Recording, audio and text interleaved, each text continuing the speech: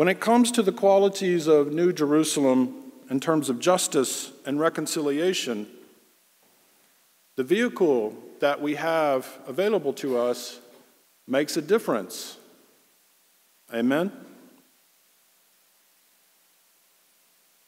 If I'm in a little car that has rear-wheel drive, bald tires, I'm probably not going to make it up that road.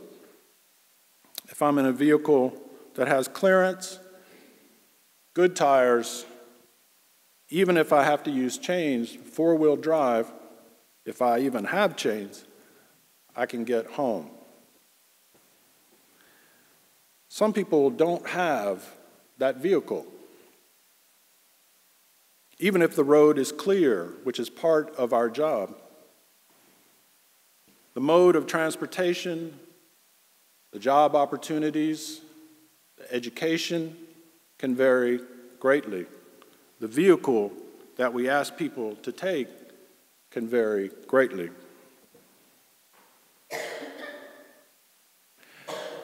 God's covenant to God's people says to us in the scriptures, and this is the word of hope that carries us through all of the circumstances. God's covenant to God's people is that the kingdom of God will happen. It's not a matter of if we participate or not. It makes a difference if we participate, but we do not control the coming of the kingdom of God. Christ has already been victorious in saving us, but our receptivity to that grace is manifested in our participation. Now, how does the covenant that God promised God's people come, this New Jerusalem? How do we hear the voice crying out in the wilderness and make a difference in our lives so that the road is made plain and opportunities are offered for all, not just a few? That we see ourselves as a community and God's people as a whole. The answer to this comes in John's passage. And it's when the prophet John the baptizer, says, I come baptizing with water for the cleansing of sins, which was the Jewish tradition. But the one who comes after me, that I'm preparing the way for, will baptize with the Holy Spirit. And that, my friends, is all the difference for us. It is through the Holy Spirit and through our identity as children of God and remembering what it means to be children of God that we can address the questions of justice, forgiveness, and reconciliation. That we are not just reconciled to one another, which is part of the equation, but that we are reconciled to God. I invite you to find your closest prayer book in your pew. It's the red book. Has a cross on it. And open it to the section of 293 and bottom of 293 and 294. Many of you will be familiar with this. It is the renewal of our baptismal vows as part of the Easter Vigil service, which takes place at the cathedral for us. But whenever we do a baptism, we renew our vows too, as a congregation, and we remember what it means to be children of God, living our lives with hope and witness for this New Jerusalem. And there are two little questions here. One is at the bottom of 293, and the other's the next page. Will you seek and serve Christ in all persons, loving your neighbor as yourself? And answer with me, please. Our answer is, I will, with God's help. It is with the God's help part that John the Baptist, crying out in the wilderness, calls us to remember. Will you seek and serve Christ in all persons? And then we need to remember that that is not something that we do all by ourselves, but that we ask God's continual help for. And then on the top of page 294, Will you strive for justice and peace among all people and respect the dignity of every human being? And again, our answer is, I will. Michelle Alexander has written a wonderful book called The New Jim Crow. It is about the business of mass incarceration. She addresses on one hand that people definitely need to take responsibility and that we have laws for a reason. And she also draws our attention to a history of making a business out of criminalizing people. She gives some basic statistics I want to share with you. She mentions 3 groups, white, Latino, and African American, in terms of being incarcerated. 1 in 106 white men, and she just talks about males in this section. 1 in 106 white males will be incarcerated sometime during their life. 1 in 36 Latino men, and 1 in 15 African American men who are currently incarcerated are African American men. So currently, 1 in 106 white men, 1 in 36 Latino, 1 in 15 currently incarcerated. These are as of 213. But she also offers this clarification, that 1 in 3 black males in their lifetime will be in jail. And the question that comes up for me when I read this kind of statistic is, what color is my Jesus? And so I ask you, what color is your Jesus?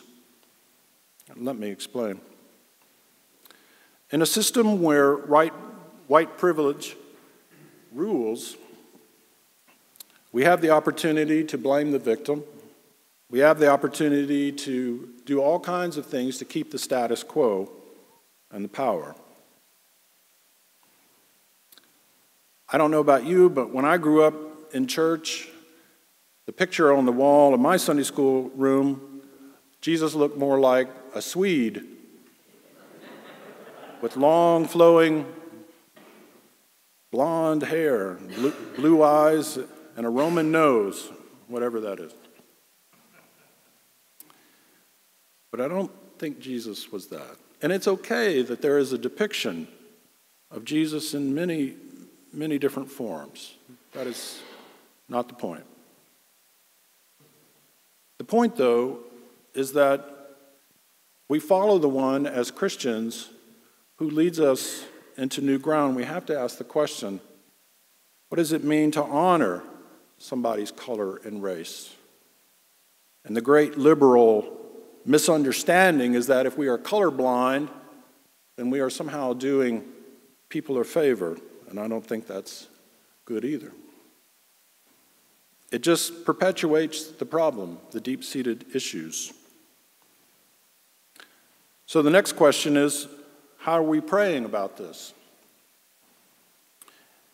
In our Episcopal and Anglican sense, we believe that praying, the way we pray and what we pray, shapes our believing. So it makes a difference to ask the question, what is our prayer about this? How are we listening to the voices of prophetic truth in the wilderness? And what are we doing about it? Is our prayer enough already? Just please go away? Is our prayer, God, keep us at business as usual? Or is our prayer, thy will be done? As when the disciples asked Jesus, how do we pray? And Jesus gave them what we know and say today as the Lord's Prayer. Because when our prayer is, thy will be done, we begin to make room for God in our lives to change us, to change our actions and the way that we understand power to be distributed. In Barbara Brown Taylor's book that we're using for our Advent study, Learning to Walk in the Dark, if you have the book, it's on page 87. She refers to another author, Ken Wilber, who wrote a book called One Taste. And he draws a distinction between religions that evolve and value translation of a relationship with God. And by translation, he means seek meaning in life.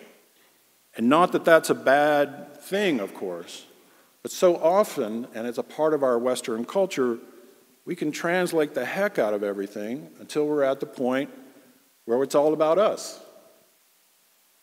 We do this many, many ways in our society and even in our churches, many of our churches. And it's very seductive. And it's nothing new. It just takes different forms. But in other words, we extract meaning from Bible studies or all kinds of parts of life of the church, but the fruit is always going back to the people in that club. It's a club mentality. And we survived for many years that way.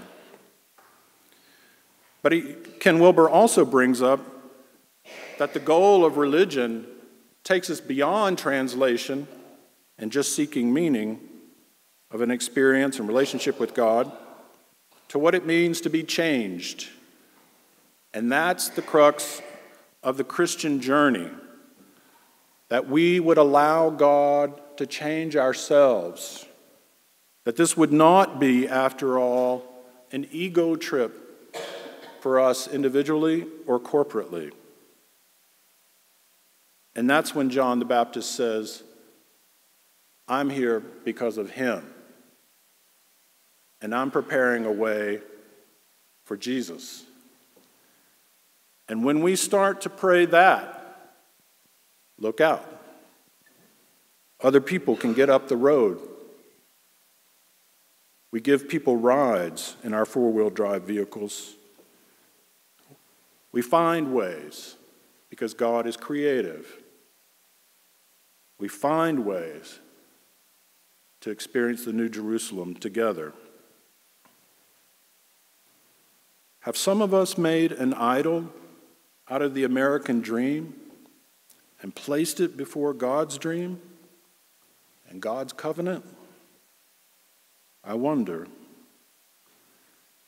Or are we better off with Isaiah's insights about freeing the oppressed and those captive and moving away into new behaviors and new ways of organizing and managing this holy city of God that we are witnesses to?